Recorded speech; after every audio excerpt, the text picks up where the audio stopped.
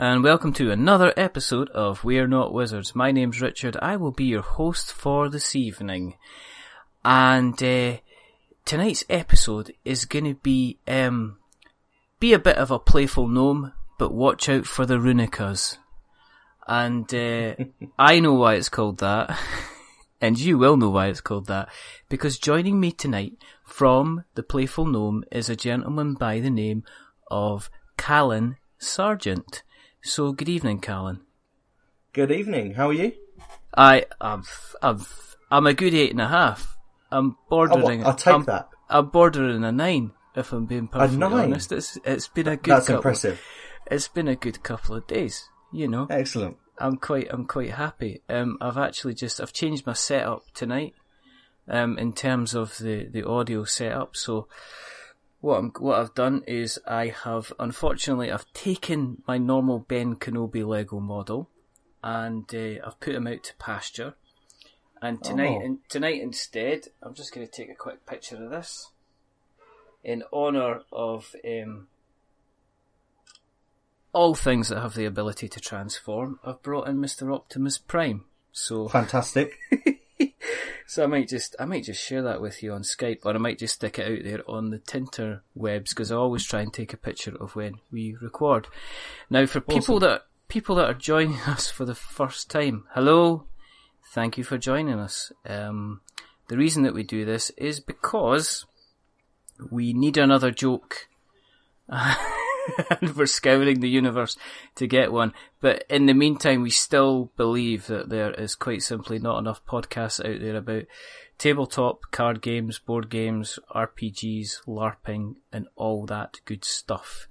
And the second reason that we do this is because it's always good to chat to new people. And Callan had a Kickstarter campaign recently, Runicah, and he is going to be relaunching that in the next couple of months, and he's coming on to have a chat and tell us a little bit more about the game, tell us a little bit more about himself, and and we like, it's always good to speak to somebody new. So as we say, what we do when we do this is we like to have a little we'll have a little joyous peek at the past, we'll have a little playful peek at look at the present, and then we'll have a laughable glance into the future. And I just want to find out a little bit about your history with the hobby. If you want to maybe step back and start at the beginning. Awesome. Well, I'll tell you what. I can tell you where the name The Playful Gnome comes from. That'd be a good start. It's a long-running campaign using, I don't know if you guys have heard of it, a Beyond the Wall rule set. Friends of mine, we play an RPG. Okay. And my character is a gnome rogue mage. And it's just something that's come from that. The little logo that we use is what I, with my rudimentary artistic skills, have mocked up as how I envision the Playful Gnome to be within the campaign. His name is Keegan. Okay. But that's where our title has come from. So I have a little bit of a history in RPGs and a slightly longer history in playing board games. Where did do you do voices? Let's step back to Keegan. Do you give a Keegan a voice when you play them? Well, Keegan has my voice. So it's quite lucky that, if I'm honest, I was quite fortunate that was the case. You managed to pick a character from round about your area in the country. Exactly. Because whereabouts are you, roughly? I'm in the southeast. I'm in Ashford in Kent. Oh, okay. So that's good. It's good that you get gnomes, rogue mage gnomes and that. Exactly, and playful ones at that. Prithee, tell me where you're from, rogue. Kent, just not too far from the the Channel Tunnel. Oh, okay. So this is going to be one of those nights. I've got red juice. I've got red juice tonight. And you know what that means? It's food colouring, Callan. Food colouring, and I always have a bad reaction to it. Cardboard wise, then you said you started off in board games. Where did you first kind of hit the cardboard, as they would say? Well, I think I since I was little, I obviously played all the classics with my family and always enjoyed those. And in terms of strategy, I used to play a little bit of chess with my dad, and I always quite enjoyed that. And he's one of those dads that doesn't let you win. He's competitive dad, is he? Yeah, and I sort of valued it, if I'm honest, because when I first won, I felt good about it because I knew it was actually my own victory. Because it had taken such a long time. After that, it was just sort of scouring. I played sort of trading card games. Yeah. That I've enjoyed, and then I think my first foray into non-traditional, I suppose, board games, although I think it's become a bit of a staple now, was Pandemic. You and me both. And I think it has become a traditional game now, a staple now. But back when I played it, it just wasn't one that you saw on everyone's shelf, and it was that was really cool, especially the cooperative element. I just hadn't seen that before, and that sort of piqued my interest. A friend of mine, actually Robin, another part of the Playful Gnome, has been a Kickstarter fiend for a long time, and so he's been introducing me to games after games after games, and sort of fed the habit a little bit. But I think, probably on cardboard, it was Pandemic that really started it. The one thing we like about Pandemic is that you lose at it. It's not a game where you get the line, especially for this traditional board game, where you get, and the object of the game and the winner of the game is the first person to blah blah blah. The kind of the rule for Pandemic is, and the winner is the game is the person that doesn't die and wipe out the entire world's population, and you have to find a cure. And it was I don't know if this was the same. It was the fact that the Pandemic doesn't like you. No, but I loved that. Yeah. I absolutely loved that. And I loved the idea that I was playing this game, I was losing, and then I had to play it again. And it had that video game feel, I think, which I've always enjoyed video games as well. And I think other board games up until that hadn't captured that in the same way, that I'd played anyway. I'm sure there were some that existed. But Pandemic had that feel where I got beaten by the boss. Yes. And I had to go back and I had to work out a new strategy, and I had to take different characters with me, work out the best way to do it. And I loved that. I really enjoyed that. And that replayability that came from the desire to beat the system, I loved it, enjoyed it. Pandemic's a funny one, because Pandemic is another one of these games that's almost like Catan in Carcassonne in terms of how it gets rolled out as a staple. But let's give a couple of minutes to Pandemic, because there will be people that have heard of Pandemic Legacy, which is obviously very, very much loved, and Pandemic's Legacy Season 2 is just around the corner, and there's a lot of people talking about that with real excitement, since they've heard the kind of the potential backstory for it. But Pandemic is about the people that don't wash their hands, that basically sneeze and cough without covering their mouths, people that kind of pick their nose, probably people that park in mother and baby spaces when they shouldn't. It's these general people that kind of go about spreading diseases, because there's diseases that have taken over that are starting to take over planet Earth, and you are a member of a team, and your idea is to basically come up with a cure. Yeah. And everybody has a specialist role. I can't remember all of them. Maybe you can. Do you remember them? It's been a while. You have obviously your medic going around actively curing the diseases. Yep. You have sort of a leader position. I can't remember what the terminology is in the game. Able to sort of give actions to the other characters. Yeah. And you've got sort of an infrastructure character that's able to set up posts in different parts of the world to enable quick travel and things like that. Yes. But it's sort of fairly traditional roles, but finding the sweet spot when you've only got 2 or 3 players is good fun. It's a tricky one. The best thing about it is that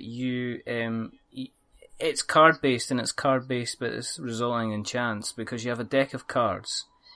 And basically what will happen is you'll draw cards of cities around the world, and these cities around the world allow you to do things like fast travel to those cities, but more importantly, once you gain the countries of the world, or the areas of the world, are split up into colours, and once you gain 5 cities, I think it is, of a particular colour, you can then look at covering, basically getting that disease kind of sorted out. Yeah. And I mean that's the kind of the general idea. But in that deck are these horrific epidemic cards. Yeah, you've got this sort of outbreak scenario. That's one of my favourite things, where you start placing your virus down, your cubes down, to represent the spread of this virus, and when you hit critical mass in different cities, it starts to spill over, and you can get these horrific plays where one card triggers a massive chain reaction all across the board. And it's scary. You're playing it, and it's scary because you sort of see it building, and then suddenly there's this spill, and I think it's brilliant. It's fantastic. It's a chain reaction when you're like, no, not Beijing, anywhere but Beijing, anywhere but Beijing. Oh, it's Beijing. Oh, and then you've got like 3 cubes of Beijing, and then you've got 3 cubes somewhere else. You've got 3 cubes in other places, and you're just like. And then if you get more, end up putting your 4th cube in a place, you basically end up spreading or adding a cube to every city that surrounds that. That's it. City. And then if those tip over, then you can get up like a chain reaction. So the idea is you've got to cure, kind of stop the city from getting more infected, where at the same time kind of balancing your city cards to make sure you can put a cure together, at the same time making sure that everybody's got the right resources, and avoiding kind of like these outbreaks, because once you get so many outbreaks, you're dead. This is it. It's not like you stop and say, okay, everybody count up your money and everybody count up your card, It's not like kind of being at school where everybody gets a medal nowadays just for, you're getting a medal for being you. And it's brutal. It's brutal, especially when it's your first experience of that kind of game. Yes. I mean, there are other games around, and I'm sure some of them probably do it even better, but as the first experience of a game like that, it was a brutal experience. Yeah, absolutely. I had my kids playing Pandemic. And I think it was the first game that, as I say, I think I've said this a couple of times, as soon as we played the first game and they lost, because that's generally what will happen. It's like, do you want another game? And it's like, yeah. Yes, absolutely. Stick the cards back on. Let's get the cubes all together. Let's kind of rock and roll with this and see kind of where it goes. But this time, let me take the medic. Yeah, exactly. I want the coordinator kind of guy. That's it. I want to be able to kind of travel around the world without having to use a travel card or something like that. It was all. If you haven't played it, it's probably one of these games you can get pretty cheap now, I would reckon, now that Legacy has kind of taken over as the staple, because you can play Pandemic Legacy as normal Pandemic, allegedly. So I've been told. Okay. So there you go. Moving on from that, so that's a nice little side. But then that's what we like to cover, because there'll be people sitting there going, people are talking about Pandemic and I have no idea what Pandemic is, please help me, kind of thing. What did you move? I mean, what are you playing at the moment? Is there anything that you've been kind of getting to the table at the moment you've been really kind of liking, putting some time into? Well, actually, with my sort of current available groups of friends, we quite like our sort of social deduction games. Okay. So we've been playing a lot of things like Spyfall, and we like the Avalon version of Resistance, and the One Night games and things like that. We enjoy sort of picking out the traitor in the group, lying through our teeth at each other. So that's been quite a lot of fun. And then I have my regular meetup where Keegan comes out to play. Yeah, so that's my main staple at the moment is those sort of social deduction games. I think during a busy term time, it's easy to pick up a quick couple of games like that, and then my set aside Thursday evening to explore the world as a playful gnome. I would like to point out that the reason that Callan is talking about term time isn't because he's a 14-year-old high school student. No. What are you? Are you a secondary or are you a... I am indeed, yes. Secondary maths teacher in the UK. And that's where we end the podcast. I understand. I just, you know what I mean? Negative numbers, mate. That's all I've got to say. Do you know what I mean? I cannot possibly have negative juice in my glass. There's, you know, I can understand that I'm looking at a waveform just now as we're recording on Audacity, and I understand that the levels between it are rising between 0.5 and 1 and minus 0.5 and minus 1, okay? I tell you, negative numbers ruined... this is me on the couch. I'll tell you what it was, right? I was off, I think I was off for like 2 weeks in high school. I don't know what I had. I think I probably had the flu, or I might have even had chicken pox, or probably just boredom. But that was the 2 weeks that I missed. The 2 weeks I missed was the 2 weeks that they started covering negative numbers. And it completely messed up my entire mathematical academic career. Oh no. Do you know, do you know the film, Good Will Hunting? Yes. Do you know how he just looks at stuff and thingies on the board and goes, and that's it, and he just looks at stuff and he gets it, yeah? Yeah, that's all. See, on the alternative side of the universe, there was me going about going, what does negative 1 mean? And I didn't even have a scientific calculator, so I couldn't even put negative 1 into my calculator. If I ever tried to do like a negative calculation, I had to take 0 and then minus something. And I couldn't do that because the calculator was so rubbish. I couldn't put 0 minus something. I had to put 1 and then I had to add an extra number on top of it. And it still didn't work all the time. So negative numbers, eh? It's still a bit of a killer. It is still a bit of a killer. I can't even... I'm getting... my eyes started twitching. I can't even... I feel like we should move on for fear of I think we should you getting flashbacks. Is there anything you've seen recently that you like the look of then? Games to come out? Yeah. Well, I mean, I'm quite looking forward to getting my copy of Subterra. Mm-hmm.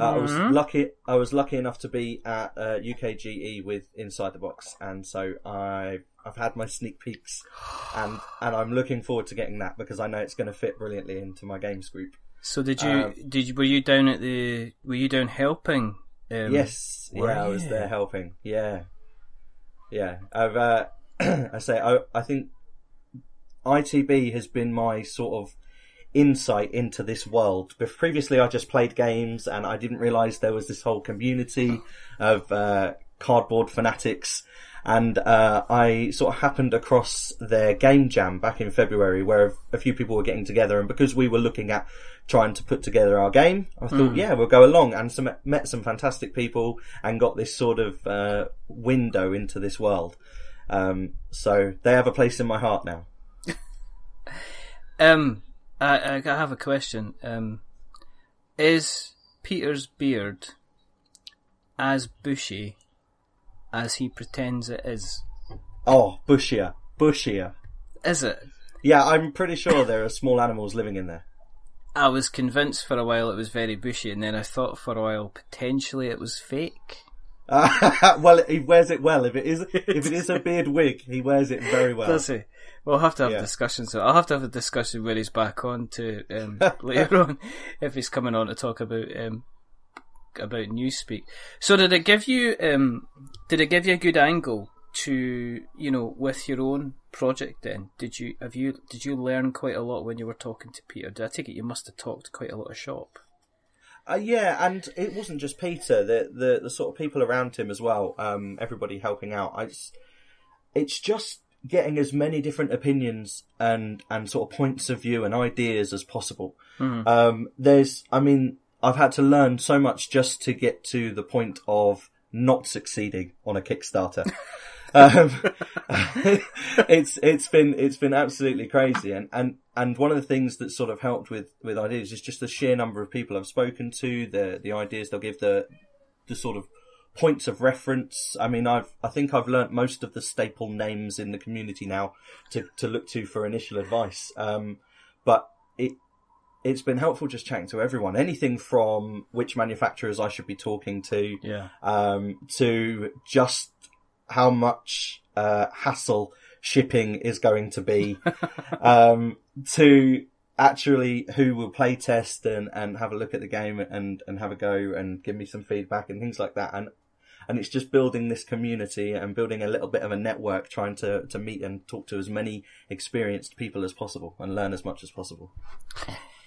What makes a man like yourself helping children with maths, sitting down, being the gnome, to then sitting there and going, actually, do you know what? I should give this a crack. Kind of what was the inspiration? Well, there's a few of my friends and I. We've always sort of made up games. So Runicah is not really new. It's a game that we put together a few years ago that we just sort of mocked up with card and played, and we enjoyed it, but didn't really go anywhere or take it anywhere. Okay. I know I've done the same with sort of chess variants, and I'm very much, when it comes to RPGing, for example, I'm very much a fan of a sandbox style. I just like the creating anyway, and I've always done a little bit of writing, sort of fantasy writing and that sort of thing. So I'm sort of all round nerd, and it just sort of is something, like I say, we've always done. And I think where we saw sort of Kickstarter doing so well and this sort of massive boom in tabletop, and also I think being a teacher, I've seen problem solving skills and strategic thinking are not always natural. Yeah. And one of the big reasons I think I learnt some of those skills was from playing games. And actually, when you talk to a lot of the teenagers of today, they're not sitting down and playing games with their friends. They're shooting stuff on the computers, which I have no issue with. I do the same. Yeah. But for some of them, they don't know how many cards are in a traditional deck of cards or what the suits are, and they've not played even things, and I'll get probably shot for mentioning it, but things like Monopoly and that sort of thing. Monopoly's fine. No, Monopoly's fine. I've been seeing recently Monopoly Gamer. I've seen that. I don't know if you've seen that. I've not seen. I don't know if it's getting a UK release, but it's basically Monopoly based around the Mario franchise, and it's got power ups and such. Like it's in Americas at the moment, but whether it's going to be coming over here, I have no idea whatsoever. I'll have to look it up. Have you ever been tempted to take some look at maths from a board gaming point of view then? Have you ever been tempted to do an exercise based around using kind of board game principles and stuff like that? Just to kind of mix the stuff. Have you done that before? Yeah, absolutely. I think sometimes the easiest way to get kids to learn is to trick them into learning. And so using board games and that sort of competitive, strategic nature, something that they don't realise is necessarily practising any mathematical skills, but really is. And it can be as simple as sort of times tables and things like that, but just put in a sort of board, in a game concept, or actual abstract sort of algebra they can do again in a game setting. I think it's really useful, and I think lots more people are doing it. It's not just avid board gamers, but I think teaching in general is sort of veering towards trying to include gamification a little bit. Yeah, I think it's giving kind of practical examples of when you would be using something from a theoretical viewpoint, I guess, getting all deep and wordy as we go on. But no, I'm always interested in someone like yourself has to get over an idea or a theory of how something works, or the practicalities of how somebody works, and put them into, from something that's very abstract, let's face it, like numbers are quite abstract, and getting it from the blackboard into the back of somebody's mind and giving them the practical applications that they can use it as well. I find that kind of fascinating, and I see from simple Dungeons and Dragons, oh, you've got a modifier on there that does this, and then are you going to make that roll for, say, charisma? Are you going to make that roll for intimidation? And the guy looks like that and says, well, actually, they do statistics behind it, and they do a probability guess behind it, and then they'll have to automatically do their math,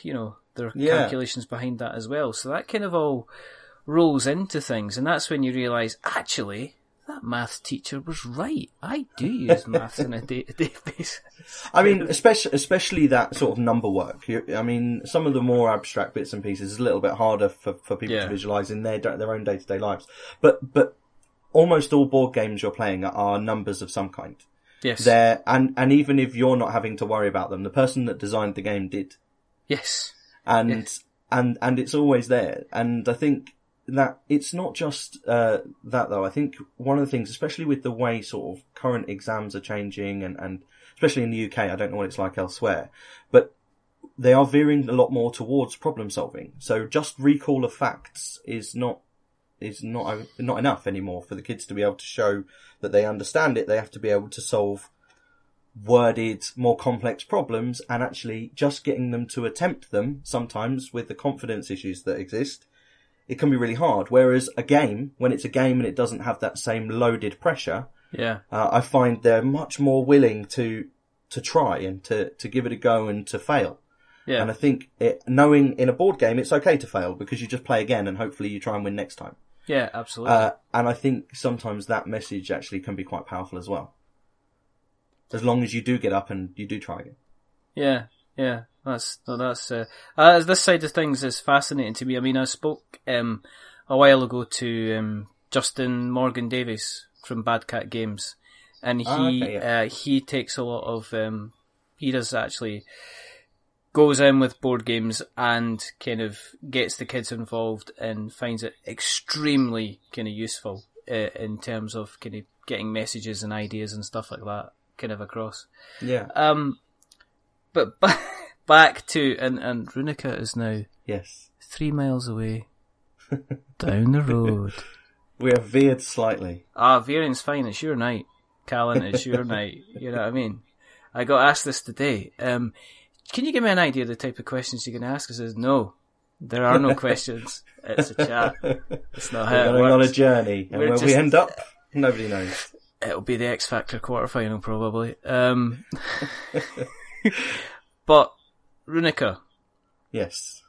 So you have tried it out with your friends. You've put it all together with your mates. You're getting to the point where you're thinking, actually, we've got something here. Let's put it out there and see what happens with it. What's the game about? What is do you want to give us a rundown for people that haven't absolutely heard about it? Do you want to kind of introduce us into the world of Runicah? Okay, so Runicah is a card game. It's a trick collection card game. So the aim of the game is to collect one particular type of rune or a whole set of different runes, and the way you do that is you spend resources to complete trials, and the reward for completing those trials is the runes.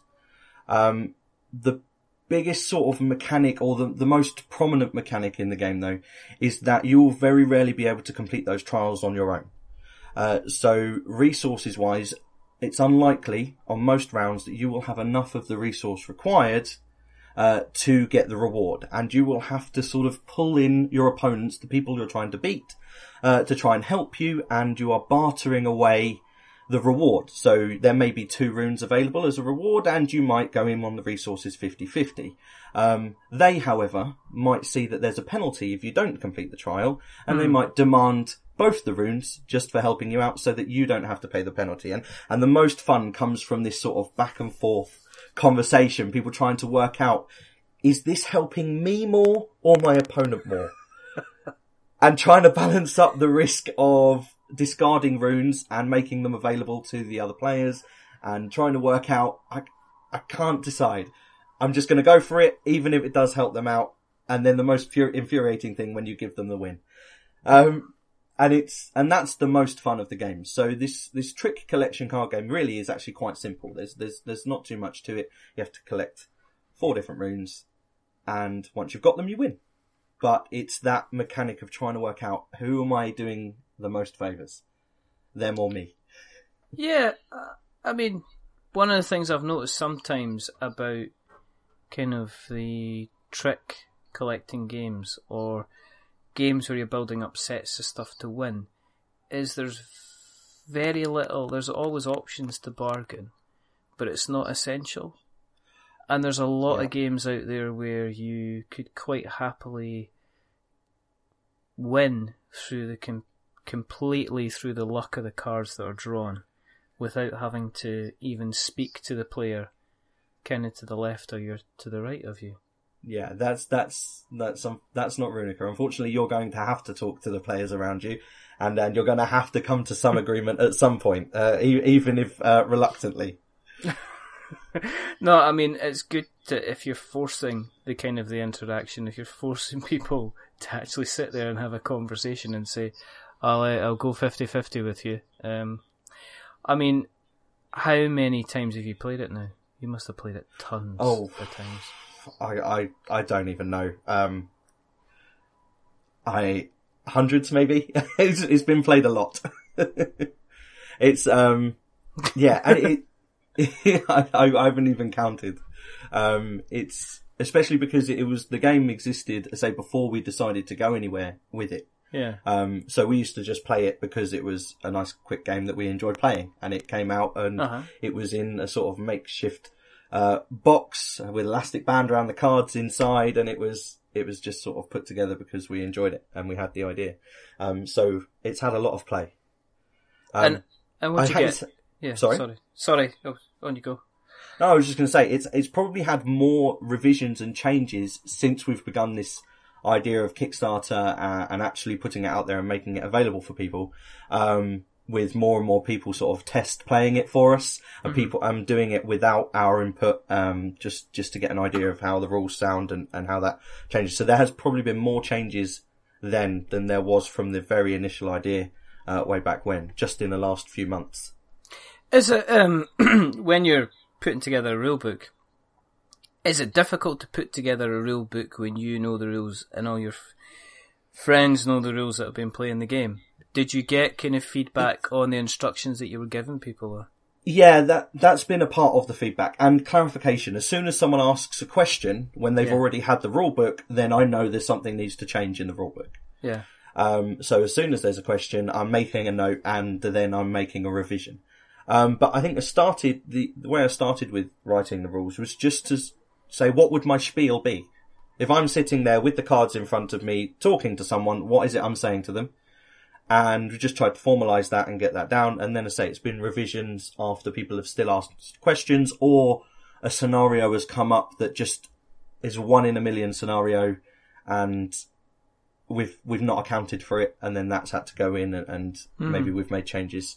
So it's largely been a sort of a repetitive process of adding and changing and rewording, just to answer the little questions or the little bits where people are unsure.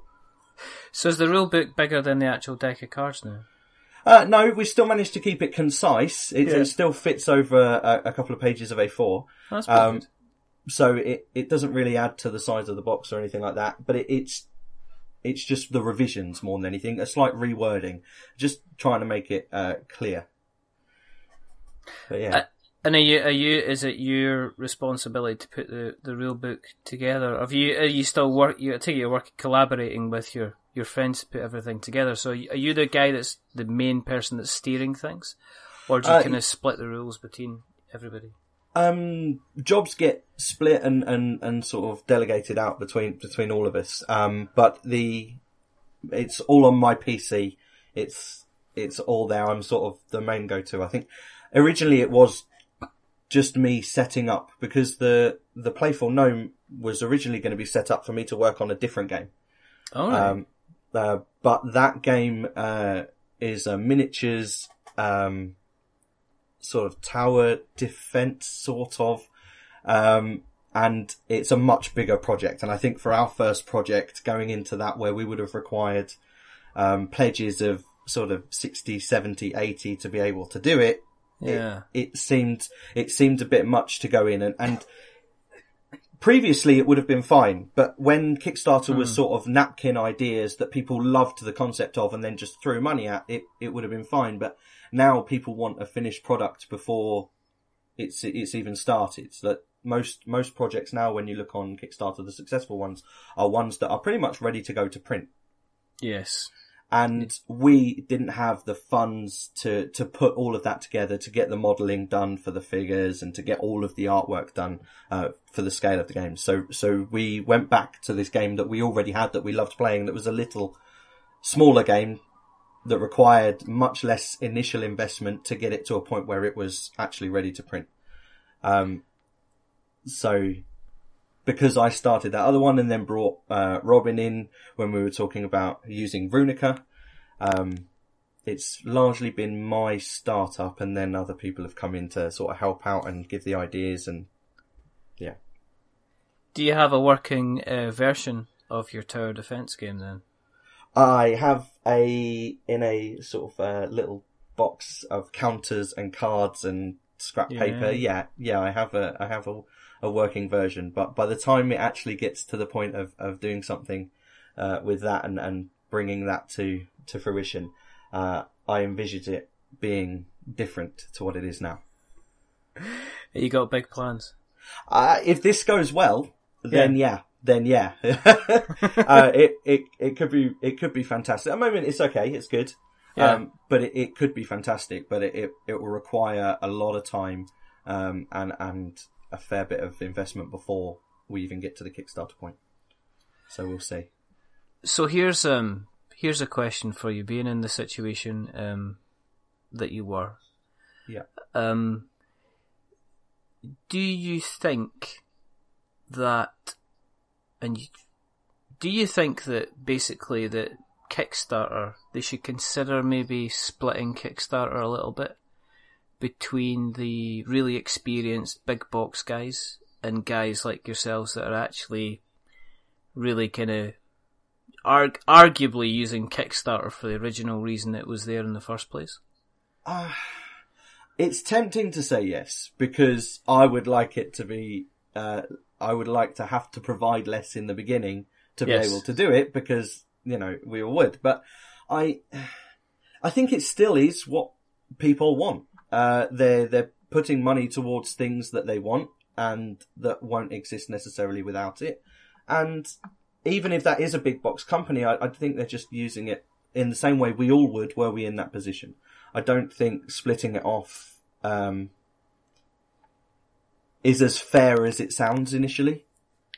Yeah, I think we've had this. I've had this conversation so many times, and there's the argument that if you split it off, would people follow the big box games anyway? So nobody would be any better off, and the bigger guys would get their money. Or would it be the case that people will still, it's a case of it, well, it needs to be together because that's some of the reasons that people go to Kickstarter. And sometimes when they look at the big box stuff, they'll check out the other stuff which Kickstarter is saying is kind of like available. This is it. I think it's a sort of double-edged sword in the way. The big campaigns detract the attention that would be there anyway. They will pull a little bit, but they will also bring a lot of attention to Kickstarter that wouldn't have been there anyway. Yeah. And so I don't know that they're necessarily taking more from the little guys than they're bringing in the first place. Yeah. So no, as much as I say, it would be nice for me to just be able to bring my napkin idea and raise all the funds to do it. I do see the value in having to put the work in and get it to a point.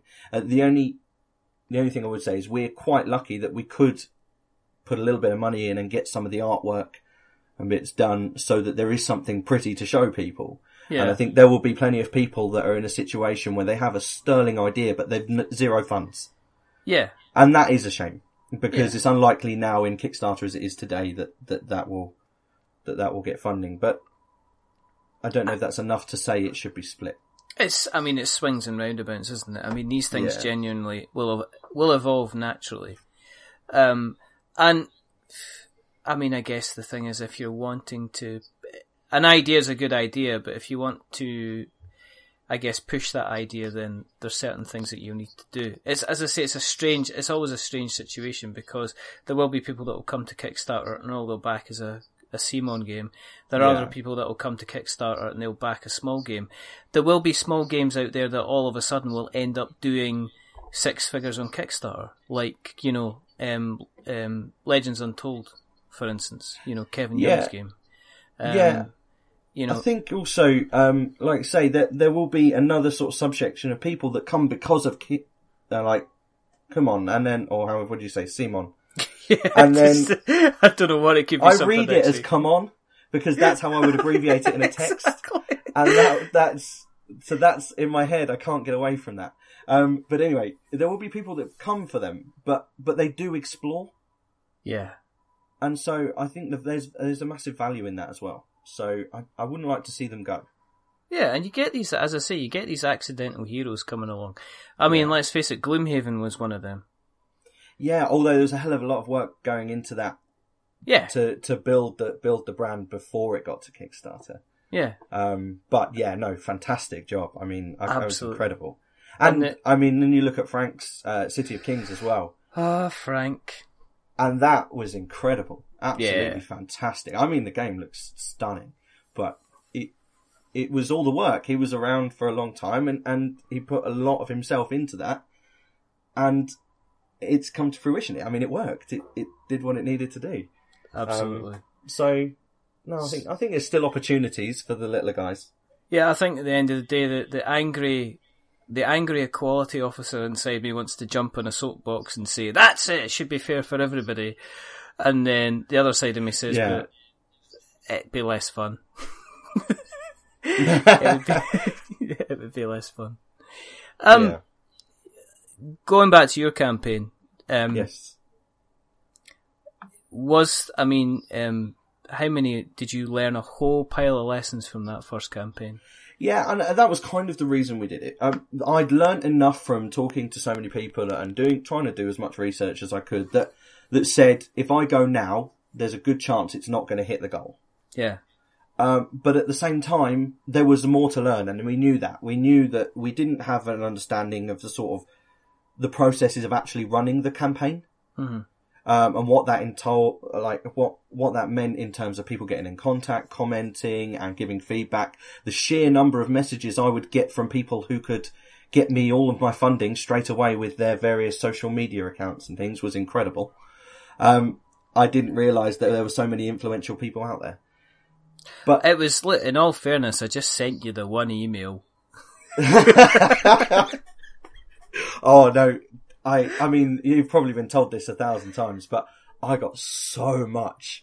Like, I was getting sort of 10 or 15, and that's probably quite small, because we're only little really, 10 or 15 a day of people who were telling me just how amazing their social media marketing skills were, and that they could get me onto the top 12 on the Kickstarter page and to their 10,000 groups each with 1 million followers. And, it was incredible. But these are all things I wasn't aware of and I didn't realise. And even things like the way the campaign was structured on the page. All my research said very few people actually bother watching the videos. Yeah. But if you don't put the videos there, everybody notices. Yeah, exactly. And it was things like that. So we sort of rushed together these really bad videos, because everybody was noticing that there were no videos there, even though when I'd read forum after forum and looked at stat pages after stat pages, so many people didn't bother watching the videos. But actually there's enough there that want it and at least want to know that you've put in the effort and taken the time to create it. Exactly. That it's worth doing. And so it's lessons like that. And it's been also very useful for getting the word out because it's given me, sort of contacts, people to speak to like yourself and people to play test and review and things like that I didn't have before. So I think rather than sort of looking at it as a failure, it's made me very sure that we can make a success of it. I think you have to go through these things because you can pretty much do everything that you are supposed to on paper. Yeah. And then it's sometimes Kickstarters, it's just not the right time. No, this is it. Mark at Orange Nebula, who was on the show the other week. Yeah. And he ran Epoch, and he cancelled Epoch within the first couple of weeks because he didn't think... It just wasn't kind of getting the momentum. It wasn't going anywhere. He thought he was doing everything right. He didn't think there was, much he could kind of change. And then he's kind of, gathered himself up, went about it, approached it slightly differently, but you can't tell how you've kind of approached this slightly differently. It doesn't need to be a massive change. No. This is the thing. Like, now we'll go into this, and I will be sending out a message. There were 137 people that put their pledge in for the first campaign. Yeah. Which doesn't sound like a lot to many people, but for me that was incredible. There's 137 people who are willing to put some money towards making this happen. So I was super happy with that. And then I know that not all, but a chunk of those people are there because we've had messages saying, like, when are you relaunching? Yeah. When's it coming back? You said you were going to relaunch. And I've been quite quiet on social media for a little while now because we've been doing a lot behind the scenes to get ready. And over the next few weeks, we'll start to build that again, remind people we're still here, and go back to those original backers and say, look, we're coming back, and your support on the first day will make all the bit of difference. And that was a part of it as well. There's a certain amount of strategy to the success of it. Appearing on things like KickTrack on the first day and getting into the top pages because the first day's gone very well seemed to make a huge difference to how the rest of the campaign pans out. Yeah. And then you've got the well, I mean, if you go to the kind of the popular or the ones that seem to be gathering momentum, you've got people that are always saying, right, here's the click on the Board Game Geek link, click on KickTrack. This is what you've got to do today, guys, and that'll get it back up the kind of the interest rating again. So exactly, there are people that seem to be almost semi-professional Kickstarter backers, which yeah. If you've got a couple of them in your corner, it seems to make a hell of a lot of difference. And it does. The interesting thing, I mean, you mentioned, obviously, Frank. Hello, Frank. Who I was speaking to the other night, actually, who's going to be coming back on again soon. Awesome. And he was, I mean, there was a lot of people that were in the City of Kings campaign that have transferred across to the Epoch campaign. And you see them all talking away to each other in the comments going, oh, I know you. That's the thing. The communities that build in the Kickstarter comments are incredible. And there are so many awesome people there with awesome ideas as well. And I think we learned straight away that we need to listen to these people.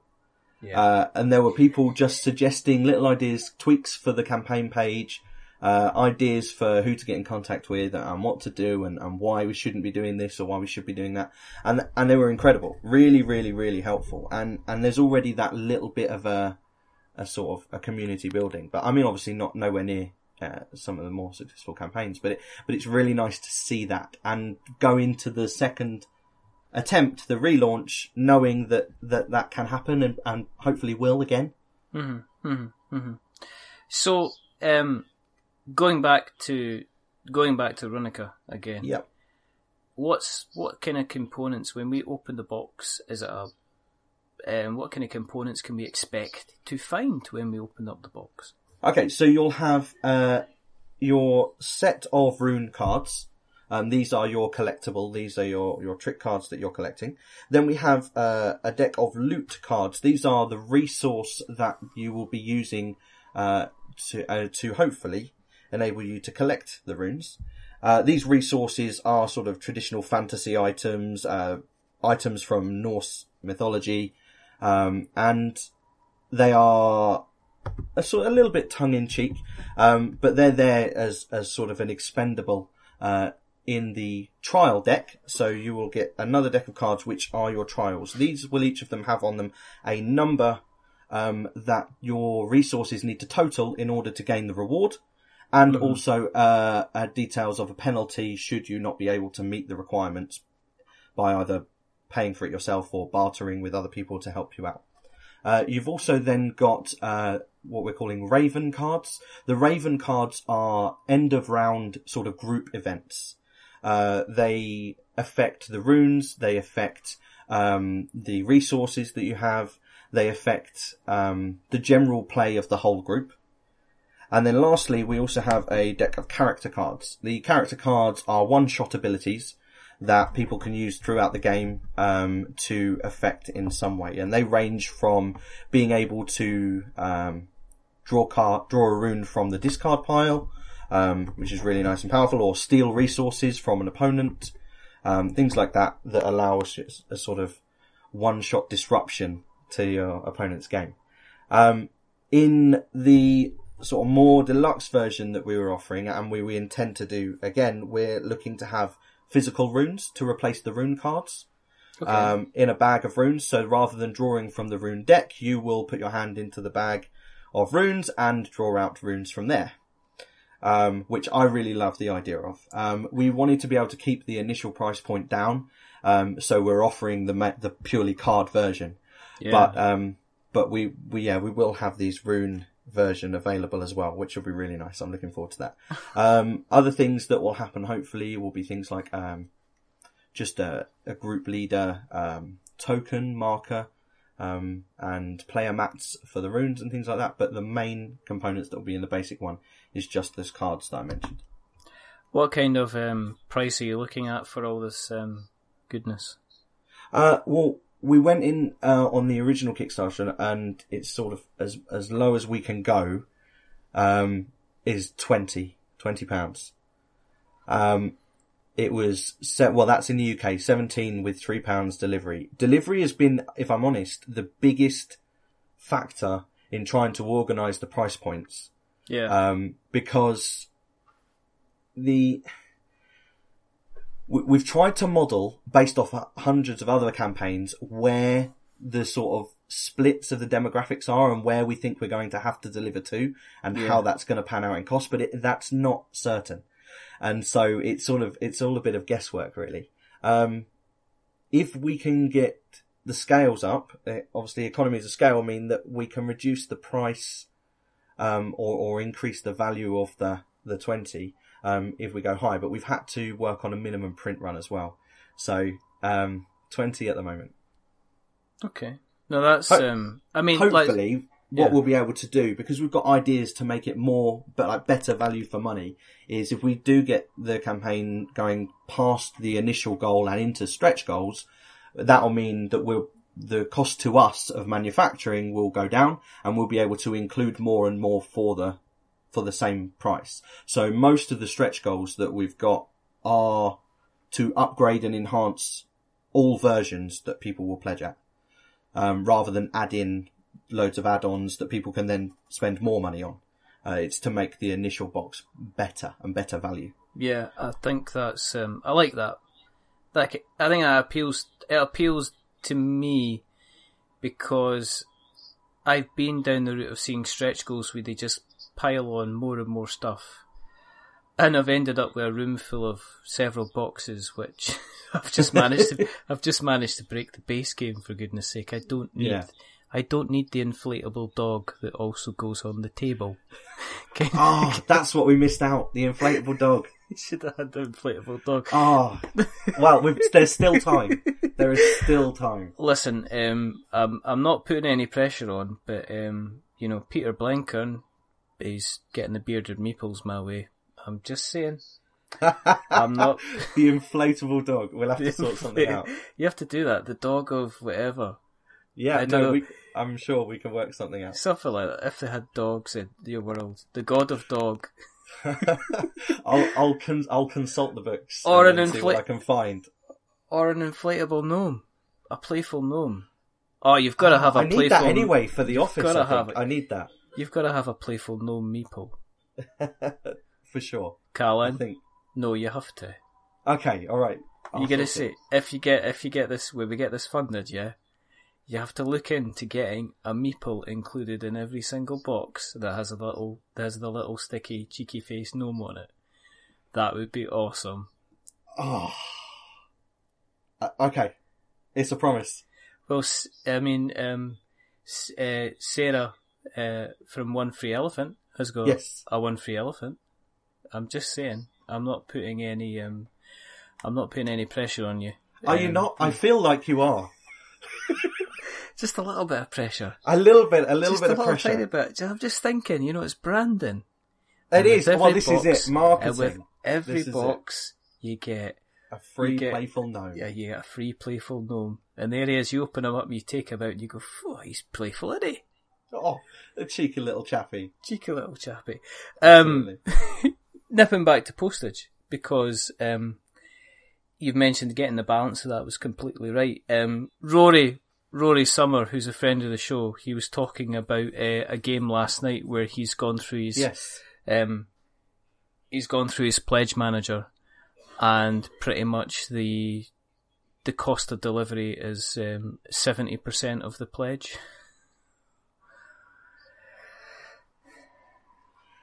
Yeah, I can see how that happens, especially on first time creators. I can see when you don't know what the numbers are going to be and you don't know what to expect in terms of sort of backing. I can honestly see how that happens, because it's been the most stressful part of it, is trying to organise exactly how that's going to work and the cost. And even on the base one, when we're going to the US, for example, from here, well, it wouldn't be going directly from here, but we could get it down to maybe sort of £9-10.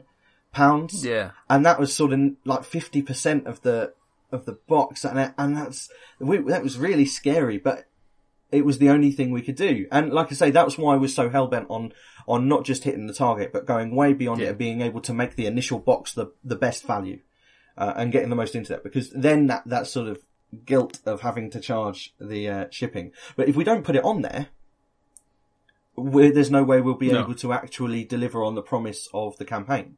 And that's the issue. Is it might be that 90% of our pledges come from the US, which will significantly reduce the cost because we can bulk ship and make a difference. But I was really uncertain about doing this whole sort of trend of putting the shipping on after the campaign. I think, as I said, that's kind of bitten a couple of people quite badly kind of later on. It's hard. I can understand why, and for a lot of people that will actually lower the cost of shipping, because you can make the best decisions with the correct info there and then, rather than trying to predict what's going to happen. But I, for one, when I want to back something, I like the idea that once I've done it, and I don't have to. I know exactly how much it's going to be, and that's how much I've said, and there's not surprises or changes. I don't have enough expendable income just to assume whatever price they then put on at the end and say that's okay. So, and I think I'm not strange in that idea. I think there's a lot of people in that boat. No, not at all. There's nothing worse than you like hitting next month and then you'll get a couple of emails saying, and remember the pledge manager is closing this month, and you go, okay, I'll just check my address, and then it's like, and here's $27 to ship it over, and you're like, okay. Yeah, that's the thing. And so I wanted to avoid that, which meant having to make predictions on the delivery. So I'd say hopefully we've made the correct decisions with it, and it's not too much for everyone, but I can understand why some of these other campaigns are sort of 70%, especially when you don't have links with big distributors that are willing to take some of that cost for you. I think it's going to take Rory a while to understand he is still fuming. 70% is a lot. It is. I think it's, especially when you get to the thing where, yes, I'm going to get this. This is going to arrive next month. Oh, it's not. No, it's not. Oh, no, it's not. Oh, I'm going to have to go and do something. Yeah. Where's my bubble wrap? I need to go and pop. I tell you what, can I just collect it? Exactly. I'll just get a plane ticket over to the factory in China and get it my flipping self. Yeah. No, I do understand how it feels on that end, but I say now having to go through it all and try and work out where my goal has to be, because a big chunk of the goal as well on Kickstarter is the delivery cost, because what's paid in delivery, and again, you probably already know this, what's paid in delivery forms a part of your main goal. Yeah, absolutely. It's not added on at the end, which means a big chunk of the money you're asking for is trying to know that, right, I've got my minimum manufacture, so my minimum order size, and then what I think will be the delivery charges on that minimum order to get it to all the different parts of the world that it's likely to go to based on how all the other campaigns have done it. And then trying to work out that, right, because I think actually our delivery costs make up about 40% of our pledge, our main goal. That's, are you doing some maths there? Yeah, we've got the spreadsheets are incredible. Robin is our spreadsheet guy, and he's very proud of them. They're very colourful, and you change a number and it all updates, and he loves it. I don't mind as long as you show you're working, Mr. Sargeant. Yeah, exactly that. This is it. I don't care how you got to the calculation, but I need to see how you got there. I'm sorry.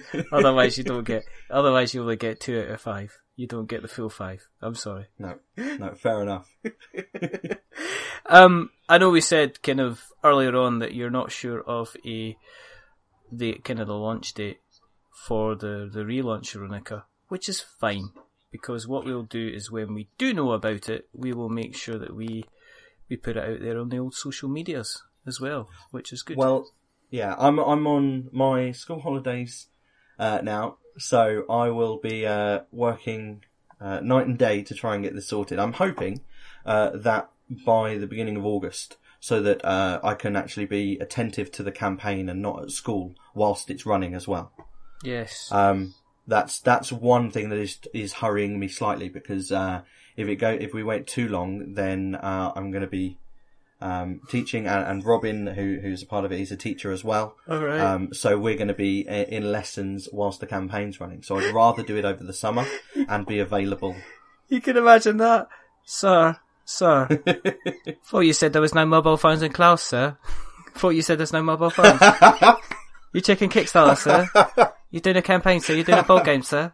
Doing a campaign? And I can't think of anything else to say. Do you know what I mean? You doing that, sir? That game's rubbish, sir. You are doing you doing miniatures, sir? That'll be the question you have to not go doing up it if you're not doing miniatures, sir. Not exactly. Game that's rubbish, sir. No miniatures, sir. What is that, runes? You spelt rooms wrong, sir. That's rooms, it's rubbish. It's in the bag. And then 70% delivery, sir. That's a rip-off.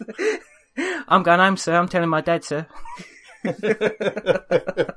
And so on and so forth. Oh, indeed. Ad infinite. Do you know what I mean? Are you going to back it or not? Look at my face. Look bothered. Face bothered, backer bothered. Anyway.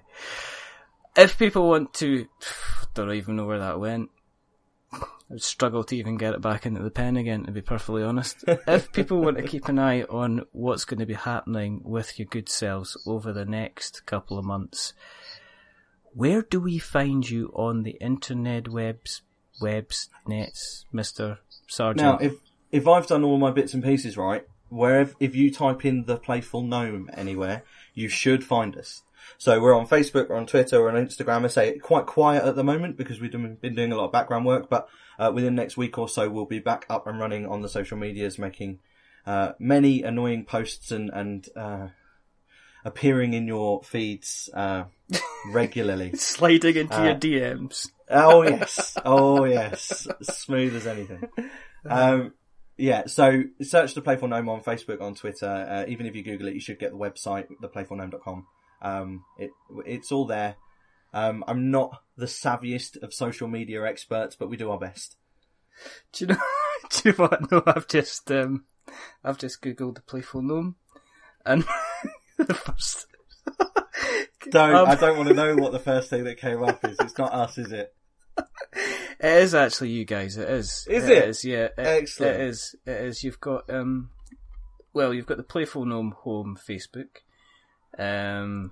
Yep, you're coming up. You've got the homepage, working on 2 tabletop games. But then you've got Google Shopping at the top. Oh no, what's that? It's probably like garden gnomes or something, isn't it? Vivid Arts Playful Gnome Son with a leaf pad on Amazon.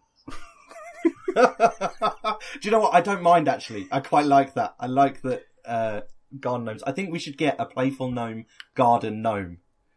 Callan, this is going in the show notes, I hate to tell you.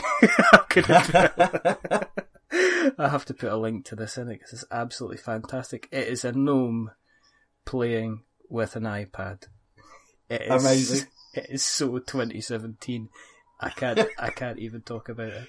So, Facebook, Twitter, Instagram, all those good, lovely places. As we say, we will put these in the show notes so that we have notes to show.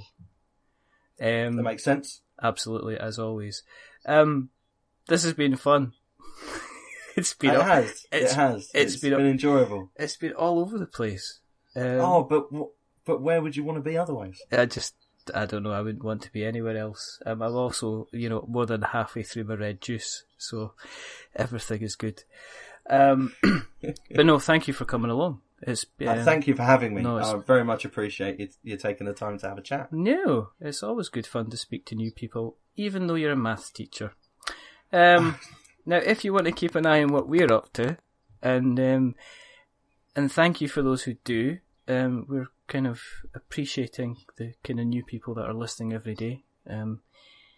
If you want to keep a track on what we're up to, then just go to Google and search for We're Not Wizards. You can find us on Twitter. You can find us on Facebook. You can find us also at Instagram. You can find us on Stitcher and Spreaker and Acast and a whole load of other podcast places as well. Obviously, you can find us on Apple Podcasts, which is apparently the place to be. If you have liked what you've heard tonight, we always like a nice little cheeky iTunes review. And as we say, as always, don't give us a 10 if you're going to give us a rating, because that'll make us just big-headed. But don't give us a 1, because that'll make us cry. Give us a 5, because it's in the middle, and it's average. And we're a bit average, really. Oh. That's so sad. But it's okay, because the person that has not been average tonight is the wonderful, the fantastic. He's slightly cheeky, he's slightly playful, he's slightly roguish, he's slightly magish. It's Callan Sargeant. Thank you very much for having me. That's okay. It has been a lot of fun. It's also been, as they say, it's been entertaining and informative from an education point of view. The best of both worlds. The best of both worlds, as Garth said in Wayne's World. There's only two more things to do. This juice is kicking in. I can tell. I can tell. It's fantastic. I'd like some. Good old cheap juice. That's all I'll say. Typical Scotland is that you use juice to name anything at all, even though it's technically never been near a fruit in its life. The first thing is to remember that we are many things, but we're not wizards. Are we wizards, Callan? Oh, well, I thought so, but I'm glad you've cleared that up for me. We're potentially sitting there about to bargain with somebody, because if they don't give us help in the next task, then I'm going to suffer a penalty that's going to mean I can't collect this trick set, which means I'm potentially going to lose the game. I think let's get to bargaining. There we go. And the second thing is to say goodbye. So it is, do we do this in the teacher voice? It's a goodbye, Mr. Sargeant. Goodbye, everybody. And it's a goodbye from me. Remember, this is really good juice, by the way. Stay safe. Roll 6s. check out Runicah when it comes out, because it's different. It's going to not really cost you much, and it's another idea of what board games and card games and tabletop can potentially be.